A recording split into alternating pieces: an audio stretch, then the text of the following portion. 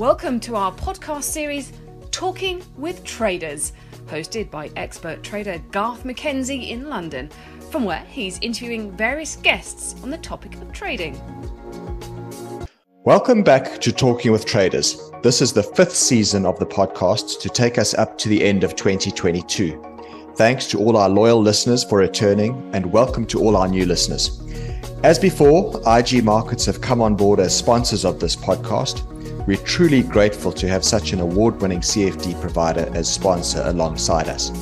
In this season, I'll welcome back some guests from the previous seasons of the podcast to get their updated market views, and we'll also be bringing in some new guests to the microphone too. As always, the aim with these podcasts is to give you the opportunity to listen to differing market views and to assist you with your own trading and investing education. So with that in mind, let's get straight into another episode of Talking with Traders. Welcome back to another episode of Talking with Traders. And it's my privilege once again to welcome back Anthony Clark from Small Talk Daily Research. It's the third time that he is appearing on this podcast. And Anthony, as I've said to a couple of the other guests that have come back repeatedly, we only invite the really insightful guys back, the ones that have made such a good impression in the past. So coming back for the third time, it's always a pleasure to speak to you, and welcome back to the podcast. Well, hi, Garth. It's very nice to be back, and thank you for your kind words. And I can tell your listeners, I didn't give Garth a cent, or should I say even a pound, to say that. Yeah, no, you need no introduction. I mean, your work is always incredibly insightful, and I know that you're a popular man when it comes to TV and podcasts and radio and all of that sort of thing. So I count myself lucky that at least you give me an hour or so of your time. It's very much appreciated, Anthony. Let's get straight into it. You're well known in South Africa. You're a highly ranked analyst in the small and mid-cap space. So need no introduction really in that respect. When we spoke last year, and it was almost a year ago that we spoke, you made the comment at that point that there had been a fair amount of re-rating upwards in the small and mid-cap sector of the JSE, and that the value that had been lying around there 2 years ago was not as clearly evident anymore as it was, say, in early 2020. But yet it was still a stock picker's market, and that there was money to be made in select stocks. And I pressed you for a possible pick, if you like, as one that could re-rate quite a lot. And you picked Grindrod, and Grindrod is up 100% since then. So well done. It's a tough act to follow, and I'm going to ask you again in this interview to see what you'll pick for the year ahead, but we'll do that a little later.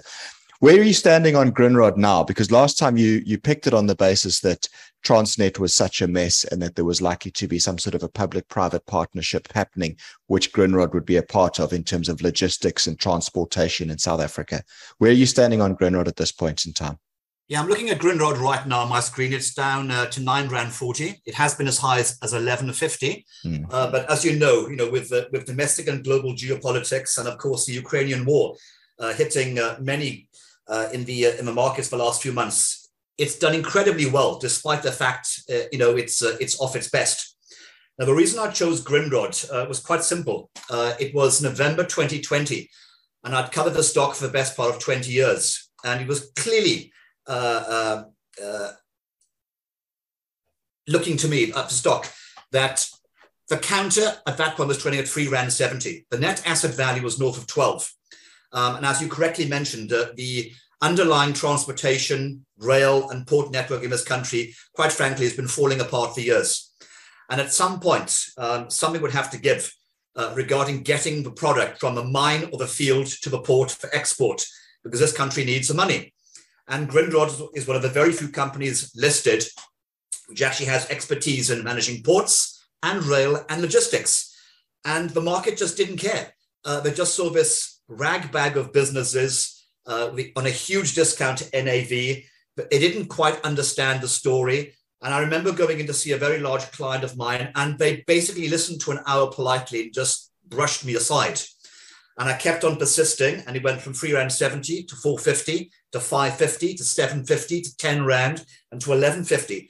as the underlying nature of what was going on in this country started to actually transpire into what I would call achievables, where the government wants to bring in public-private partnership to try and pick up the pieces from a crumbling Transnet infrastructure network in rail and in ports.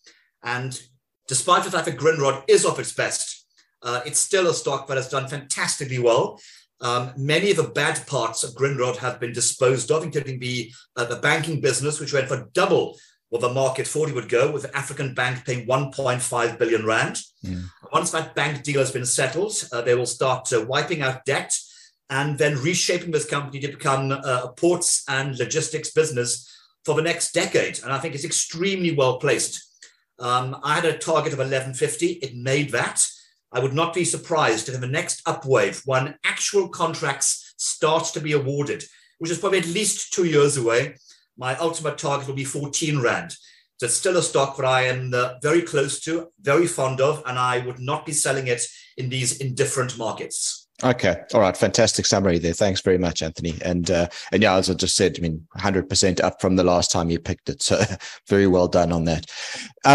Renergen is a very popular stock in the retail universe. As we know, you referred to it last year as, one of the easy equities favorites. It's very popular amongst the retail investing universe in South Africa. And I think you've almost got I don't want to say a monopoly, but nearly a monopoly on that space in terms of being the analyst, the go-to analyst that everybody looks to in terms of analysis on Renergen. But last time we spoke about it, the stock had run very hard into October of 2021. It's gone sideways since then. And you did make the very valid point at that stage that nothing goes up in a straight line forever. These things do re-rate, then they tend to stabilize for a while, and eventually, maybe you have a consolidation in time before things catch up again, and perhaps you see another leg to the upside. The big catalyst that we talked about last year for Renergen was you mentioned that you were waiting on a revised update on the reserves and resources in the ground for the company. Where are we on that now? Has that been published? And can you maybe give us a bit of an update on your view on Renergen now looking forward? Because I know things are happening at that company. It's one of the few really exciting opportunities on the JSE still at the moment. Yeah, as I'm looking right now, my screen, Renergen is down 2% today to 31 Rand 25. It was quite hard. It hit overnight in Australia, down 5% in quite hefty volume. But the market for Renergen is now predominantly in this country, and the Australian trade has slackened quite significantly. Now, that reserve and resource that I was talking about over a year ago actually did come out. I think it was mid-October last year. A very well-known international company out of Canada called Spool, which for those that understand the oil and gas sector, the two major global names in energy in terms of consulting is Spool and Wood Mackenzie. They are the benchmark go-tos. And Spool came out with an extremely bullish reserve and resource estimates called P1, P2, and P3, which saw the Renergen share price literally take off like a rocket, because they confirmed what management had been bleating on for quite some time, the underlying resource in the Free State containing methane, and as such, its sub-derivatives of helium were of world-class proportion. And that was the news the market had been waiting for, because at that point, Renergen was, it was management telling us X, but we actually want an independent consultant to say it's actually Y, and it's true. And they came out with that scenario, and the share price literally took off. So that was October last year. I selected Renergen again, beginning of this year, in one of my top portfolios. And it went from about 31 Rand to about 40 something, remember, about 43. And we're now back to about 31.25. The key thing the market was waiting for this year was when would the commerciality of the Virginia Phase 1 project actually start? There had been delays due to COVID, actually shipping equipment from China, as we all know, has been difficult. There's been delays in getting equipment through to the ports. And there was a bit of what I would call a logjam. The market was getting a little bit impatient regarding when Renergen would actually, what I would call, turn the taps. And the taps were due to be turned in late April, early May, and that got delayed. They were actually turned on in late July. So a couple of months late. That combined with, of course, what we've seen in the last few months regarding the volatility in global markets following the Russian and Ukraine situation is that many, what I would call special situation stocks, have started to slightly weaken. Now, interestingly, Renergen is a very, very good case study. I was thinking this morning ahead of our conversation that Renergen is one of those wonderful stocks where there are extreme tribes covering the stock. There's a tribe like myself, you know, the professional institutional analyst who actually goes to kick the tires, speak to management consistently, and understands the nuances of how what was initially an exploration company moves into commerciality. You then have the institutions coming on board, perhaps a bit later, as they don't like the risk and they'd rather wait for the company to start making money before investing. But then the easy money has gone. You then what you have is what I would call the private client market, who gets in early and who love the stock. They are devotees, and whatever you say, they just lap up, and they don't really care what goes on in the short term because they're bought for the long-term story. Then there's a last tribe, which is the most interesting one, where they got in a little bit too late. They've seen the share price run up from maybe the high 20s to the early 30s or early 40s. The share price is now down, and they're bleating that the company is not moving fast enough. It's not doing enough to promote itself, and perhaps they're losing some money. And I want to say, well, those people shouldn't have bought the stock in the first place, because when you buy any form of special situation, specifically in energy, there is an element of risk. And Renergen to me remains a great long-term story. But as I've always said, nothing goes up in a straight line. Virginia Phase 1 is now producing. The first LNG has been tanked, and we'll go off to Italtile, the first customer imminently, with Consol Glass being the second customer in November. Helium will then be produced and then sold. And then by 2026, Virginia Phase 2, which is an enormous expansion from the current prospect. It's about 12 times larger, will come on stream. And then 2 or 3 years after that, so we're now talking in the late 20s, this company will start to generate significant amounts of profits and cash flow with its annual operating cost of only around 800 million rand a year. So I'm buying this stock not for a quick 5-minute punt. I'm buying it because in about 5 or 8 years' time, this company will be rapidly repaying debt, will be spewing out cash flow, and with very low underlying OPEX costs, they'll start paying extremely good dividends. And the prospect has a lifespan, probably 15 or 20 years. So that's the story that I like to project on Renergen. And whilst many in the market may want a more aggressive short-term story, again, short-term stories come and go. I like to back long-term winners. Okay, fascinating. Something you said there that it's caught my ear. You said you're buying it with a 5 to 8 year view, and you think that this business has got a lifespan of 15 to 20 years, given the reserves and so on. Now, something that's continually happening on the JSE, and we spoke about it last year, but it continues to happen, is that we're seeing good companies being bought out on the JSE. Just ones that are good, they're not attracting the right sort of market valuation, and you're seeing them being taken out. We could talk about these in a while, but I mean, Massmart is one right now that springs to mind. But I want to just stick with Renergen for the moment. I mean, if you're seeing what you're seeing there and this good news story, surely this is also a company that becomes a buyout target for a big international player in the gas business at some point. That's actually an extremely good question, and I've pondered on this for quite some time, and I've spoken at length to the company about the potential permutations going forward. My job as an analyst, having been an asset manager, a corporate broker, and an equity salesman, is to always play the permutation game. How can you make money?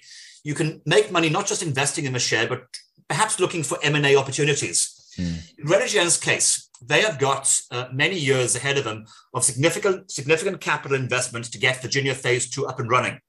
They will then be one of the world's leading players in helium, and with a very large supply of liquid natural gas in this country, which will go into a combination of energy sources to manufacturing, potentially LNG fuel into a trucking sector.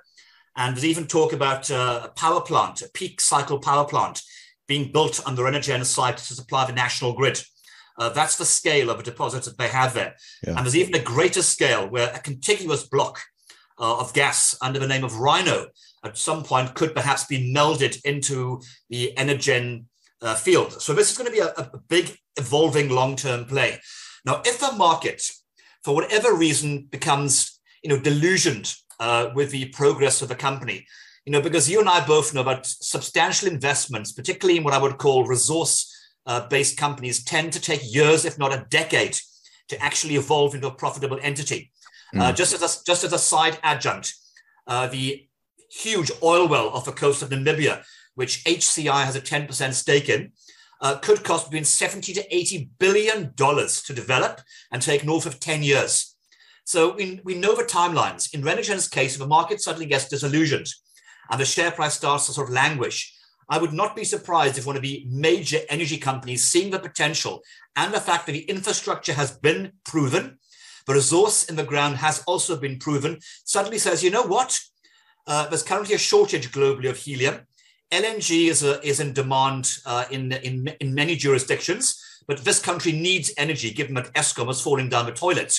It would not surprise me if somebody comes in to take on the company.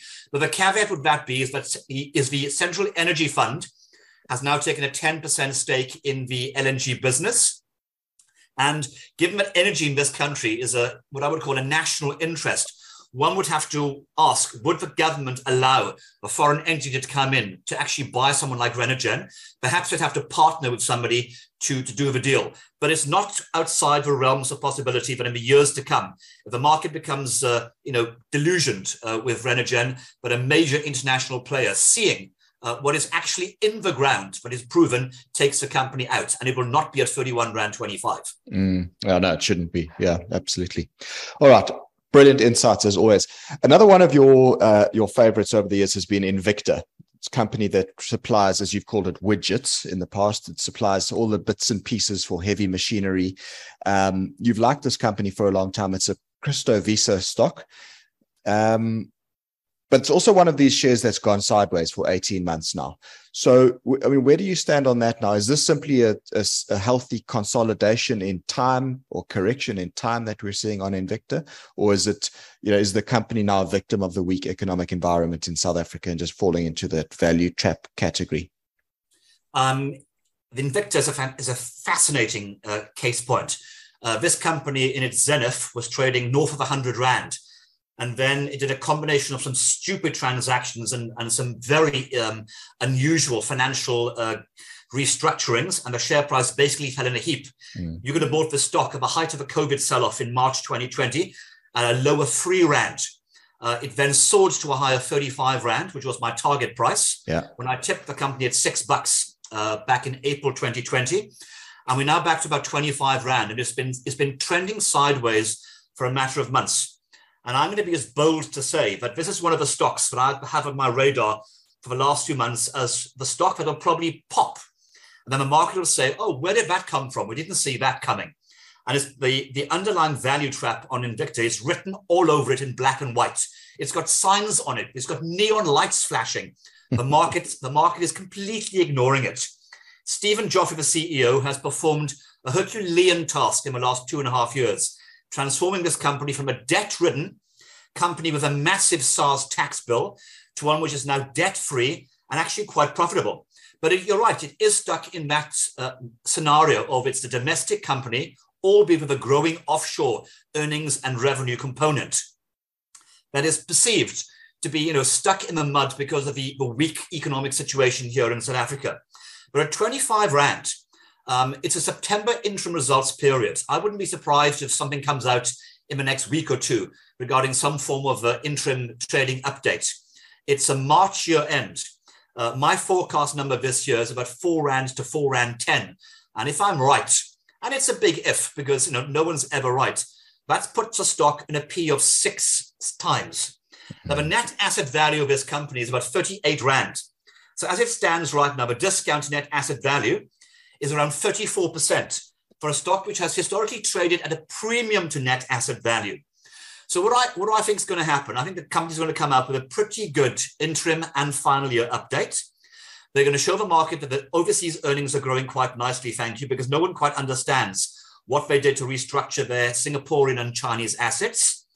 The UK business they bought at the start of this year is performing very nicely, thank you, despite what Liz Truss is doing to the UK economy. And I think Invicta, to me, is one of those classic stocks, market value about 2.5 billion Rand, tightly held by a handful of institutions. Insiders and Crystal Visa are large shareholders, and it's just illiquid. And because I think very few people actually cover it, there's probably only one, if not two analysts who cover the shares. It just goes unnoticed. I've highlighted this stock for the last few months. And again, I'm not one for making bold calls, but I would stick my neck out and saying, Invicta to me is one of those stocks that I think is going to, at some point, catch the market's eye and is going to take off. Yeah. My current target price is 35 Rand, and I think that could be easily attained. And after that, 38 Rand and then 45. So I would say if we come back in a year's time, hopefully watch this space. Okay. Yeah. Super. Can I hold you to that then? I mean, is that going to be the Grindrod of this interview? Last year, Grindrod was your pick. Shall I hold you to that? Would that be your pick of the interview? You're listening to Talking with Traders, a podcast series brought to you by IG, a world-leading online trading and investment provider. If you haven't checked out the IG online trading platform, please do so and visit IG.com. Also, make sure you subscribe to the podcast series on your favorite podcast app or website by clicking on the subscribe button, and you'll be notified weekly as we release new episodes. Well, I've actually got another one. All right. The other one would be Curro Holdings. Curro Holdings, the school and education company, which again has completely fallen off a wagon. The share price at its peak in 2015 was 60 Rand. It fell to 4 Rand 62 at the height of a COVID sell-off. We're now back to 8 Rand 78, having been off its recent best of around 12, 13 Rand, purely because of the PSG unbundling. For those listeners who know what's been going on in the JSE, PSG Group, the vaunted investment vehicle founded by the legendary Yanni Mouton, has decided to delist itself and unbundle pretty much all of its assets. Yeah. And they let go 64% of Curro, which has depressed the share price because a massive liquidity event has seen portfolios flooded with education companies. So at 8 Rand 78, as it stands right now, if I had to choose between Invicta and Curro as to which stock I think would do best on a 12-month view, I would probably pick Curro. I have a target price on the company of 16 Rand. And that's going to be an article published as of this week in the Financial Mail. I've written a special feature on education companies, completely changing my ranking. So my upside target in Curro is 82%. So I would say between Invicta and Curro, those are my two go-to stocks for the next 12 months. Okay. All right. Sure. That's okay. Super. Well, let's watch those. When I speak to you in a year's time, hopefully you give me the time again, as you've done in the past. I'd love to catch up again. We can talk about those two and see. And as I said, Grindrod was your pick last year, and it's up 100% since we spoke last time. So you've got it's a tough act to follow, but Curro with a price target more than 80% above the current level sounds good.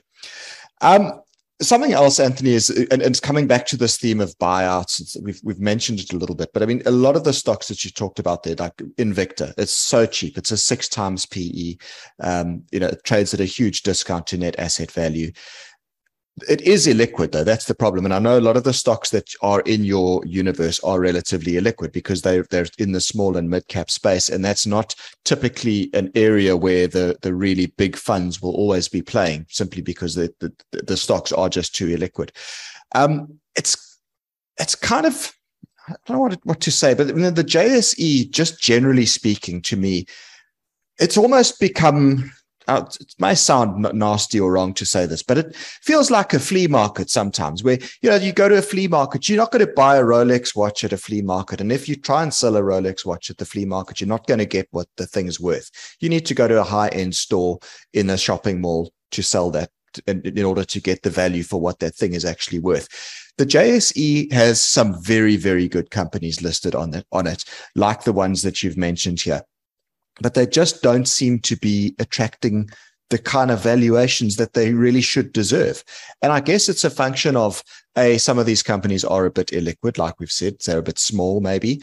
But it's also, I think, possibly a case that a lot of the foreign involvement in the JSE has simply vanished. And for that reason, there's just not the appetite, not the interest that there used to be to try and give these companies the kind of valuations that they deserve. And as a result of that, we're seeing more and more companies, good companies, the Rolexes of the JSE, let's call them that, being taken out. Distel is still involved in a deal with Heineken and will leave the JSE soon. Massmart, Walmart have announced recently they're coming in to take out the rest of Massmart that they don't already own.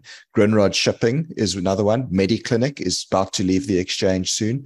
There's talk of a deal now with Telkom, potentially with either Rain or MTN. That one might leave the exchange. And MultiChoice is another one. I know that Canal Plus has been buying in the market for a long time. One senses that at some point that also could potentially be a stock that leaves the JSE. I mean, it's a great pity. And before this interview, you and I were talking, you said, we're down to about 220 companies on the JSE now, whereas there were more than 800, just over a decade ago.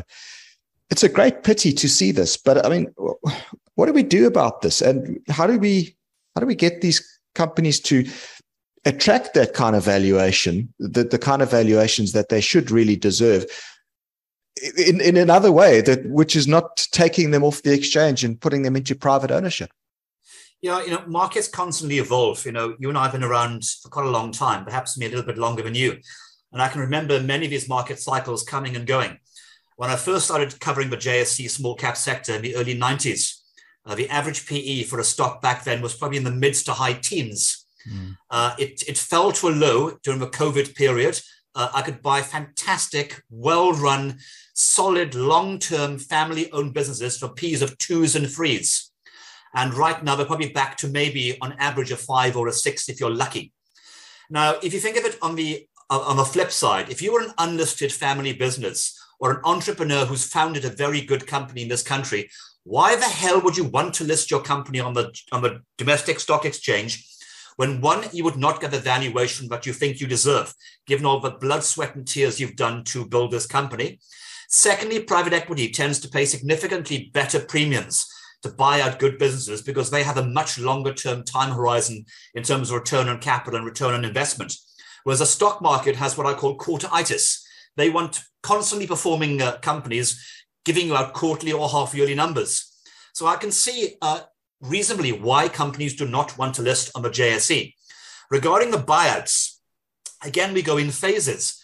Right now we've had a period of, as you know, free money, where globally the amount of free money sloshing around the system, so buyouts, happen on a consistent basis. We're now in an interest rate tightening environment, so perhaps the buyouts will not be as aggressive as it was when interest rates were basically zero. Mm-hmm. But again, on the domestic JSE, when you can buy really solid businesses with fairly good franchises and great track records, again, and you can buy them out on low single-digit PEs, it's going to be a consistent theme in this market until greater interest actually occurs. But I actually don't see that happening. As the market starts to dwindle, and we now become one of these, what I would call, you've got two different markets. You've got the Sandton cities. For those that know what Sandton City is, the premier shopping center where all the big blue chips are listed. The SA breweries of the day, BAT, American Tobacco, BHP Billiton, Anglo-American, Naspers, etc., which attract most of the international attention. So the international players only want to go into the top 10 or 20 large, liquid international plays. Then you've got, as you said earlier, the flea market, where there's some really good little companies. And occasionally you do find that little brooch, which looks like a piece of glass, but it's actually a diamond. But you have to have a very good eye in order to spot it. The trouble is, people do not have the time to spend perusing through the small to mid-cap space, which is why analysts like myself, still have a job. Institutions are so preoccupied with investing in large liquid counters, but when a buyout comes, they generally take the money and run. I cannot recall in near memory institutions in this country fighting back and saying, you know what, we think this deal is undervalued. We're not taking this money. Come back for more. They generally do squeeze a bit more out of them, but very few deals actually are canned because the institutions say we are not taking the money. And this is a classic case and example. At 180 Rand, it is an unmitigated steal. and one of the champions in this country is being snapped up by Heineken. And in a few years' time, we will wonder why that actually occurred. So there's no real answer to your question. I don't see any new listings actually occurring of any materiality. I see buyouts continuing, and I see a greater concentration towards the large offshore stocks, because that's the way the world is going, sadly, which leaves the small to mid-cap domestic market at the mercy of either specialist fund managers who are doing very nicely, thank you, and the private client sector. Yeah. I mean, it just makes one question the viability of these other stock exchanges that are coming on. I mean, I know we've got the others. What's the other one called? ZAR? No, ZARX has gone bust. ZARX, okay. Yeah, the Cape Town Stock Exchange is actually attracting some very interesting listings, but it's very niche. They're doing debt structures for corporates, and they've listed some very interesting companies. Excuse me. They've got a very nice little niche in agriculture and what I would call alternative investments. So it's small, but at the end of the day, because it's a digital platform, their costs of listing are a fraction of what the JSE would charge. And they are what I would call, they have a much lighter touch because they attract smaller companies. And let's not forget that sometimes you list on a smaller exchange and then you migrate to the JSE. So a recent listing called CANS, which is an African consumer goods company, moved from the Cape Town Stock Exchange to the JSE because they've gotten large. So sometimes little companies on small exchanges become slightly bigger companies on a bigger exchange. Yeah, and that's, I think, if I'm not wrong, I think that's the only new listing that's come to the JSE this year, isn't it? That company. And that was a move from the Cape Town Stock Exchange. Yeah. So it's like an incubator. Do you cover the shares, or do you cover the JSE Limited at all in your research or not? Well, the answer is not really. I suppose I actually should, given it is now, a mid cap, and it's monopolies normally do quite well. But the trouble is, a monopoly in what I see as a dying market. The only way they can keep on actually making money is either cutting costs or putting up fees, which isn't exactly a great place to want to invest in, where the only way you make money is either charging more for less product or basically just cutting overhead. So the answer is I don't cover the JSE. Perhaps at some point I would, but there is an exclusion, which means you actually can't take over the JSE. It's basically bid proof. Yanni Mouton tried many years ago, and he successfully restructured the company, leading it to its demutualization. But I actually don't think the JSE, unless I'm completely incorrect, can be taken over. I think the regulator would have a field day. But saying that, why would an international bourse like the London Stock Exchange or the New York Stock Exchange or any of the global bourses want to take over the JSE? I often tell people, when I first started covering the Johannesburg Stock Exchange back in 1994, when I was working for a French investment bank in London, on the eve of democracy in this country in April, the JSE back then was the 10th largest stock market in the world. People forget that. Now we're a pipsqueak on the arse end of Africa, and nobody cares. Yeah, it's a great pity, and hence why we get these, companies that are so deeply undervalued listed on the JSE. It's a pity. It is sad. I mean, my time in the market has been 21 years now, and it's quite noticeable to see what it was when I started my career relative to what it is now. And I mean, lots of us are just really being forced to look elsewhere, look overseas for trading opportunities, because it's just, there's not enough on the JSE, unfortunately. Anthony, last year when we spoke, you mentioned that you were thinking of setting up a website to publish your research, and it would be a subscription website. Have you managed to make any progress in that respect? The answer simply is no. So I own the website. I own all the legal domains and the trademarks to my name and Small Talk Daily.